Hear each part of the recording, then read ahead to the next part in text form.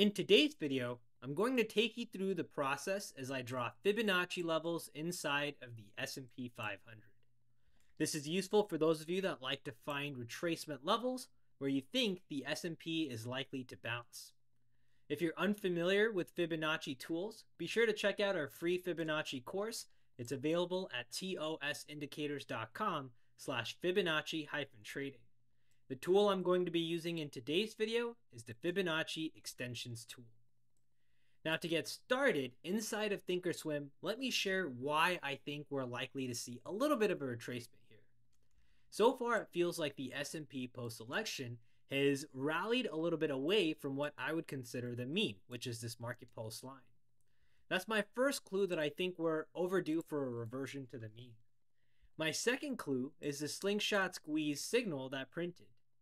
If I load in the backtester, there's some stats that I can gain from this. What it tells me is typically on average, this signal tends to last about 8.2 bars, and since I'm on the daily time frame, about 8.2 trading days. Now this squeeze already fired, and it fired much quicker than this 8 days typically would take. That tells me this wasn't really a strong squeeze, and I would be expecting the momentum to retract a little bit more for this particular squeeze. If we were to take a look at what that momentum looks like, I'm expecting for that momentum to start to decrease, lose itself, and for us to get a pullback towards this 580 price level. 582.30 is where our mean is. Now, those are all just thoughts I have. Let's actually try and see if there's any sort of symmetry there. Now, to perform this exercise, I'll use the weekly time frame chart. I think it's easier to spot the swings we'll care about. And I'm going to switch over to the Fibonacci Extensions drawing tool. Now, I'm looking for all of the swings in this particular trend, and I want to compare them to this particular swing to see where is it likely to stop. Now, what I mean by this trend is really this entire leg up. So I'm going to compare this swing and compare it to where price is currently at to see what does that pullback look like. I'll compare this swing as well, this swing as well, this swing as well, this swing, and this swing. Actually this swing as well. Once we do all that, we should get an idea of what is the personality of the S&P 500 every time it tends to pull back. That's the premise, and once we find that personality, we look for clusters.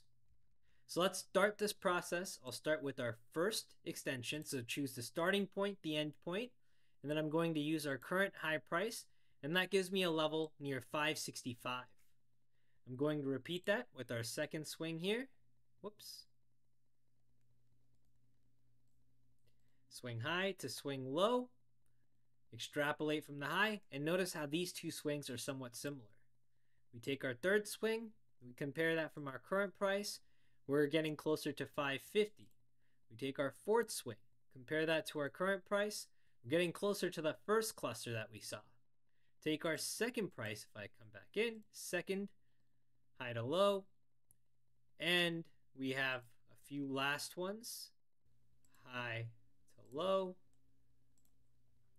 and then finally our high to low. Now, if we come back into our daily time frame, we have a lot of different levels that we see on our chart. Now, these lines, when you print them all, doesn't really give you a lot of insight. You could choose any one of these lines and it would look perfect if it bounced from there. Wouldn't look so perfect if it shot through. So I'm not too keen on the lines alone. I'm more interested in clusters around some key support zones. So now if we combine this Fibonacci cluster with what looks to be, let's say, some obvious support resistance zones, I would say this high is one of them. So that overlaps nicely with this cluster. We have this support zone right here. Doesn't really overlap too nicely. 581's a little bit below. So maybe one level right here, and then a potential gap fill. So if you said, hey, we need to pick and choose from these levels, really it's these key points, these pivotal points that we're looking at. Let's use this one for the last one near 550. And it's these levels that we're looking for price to essentially gravitate towards. So our first little cluster, let's call it, is between 575 to this 580 region. If we pulled back there, that would be similar to two previous swings, and it overlaps nicely with where we would expect to find some support. That's our first little zone here. Our second zone, where that support gets a little bit stronger, is 550, and we have 565. That's this line. Also overlaps nicely with Fibonacci, and 565 is that one place where we had our Fib clusters. If we drop even below, then we have 550 as that next level down. And if we do drop, notice that it doesn't happen in one go, but you typically have 1 to 2 legs down if we were to come to 550. So it's not like we're expecting that straight shot down. Now, through this exercise, what we've been able to do is a few different things. We've assumed that 600 is the stopping point for our high, and we've said, hey, if 600.17 is the high price that we're going to form in this move up, where do we expect buyers to step in? Where have they previously stepped in? Where do we expect them to step in using Fibonacci, comparing past swings, along with past support levels? Using that, we came up with 1, 2, 3, and 4 different lines. Really, the first one is a zone between 575 to 580.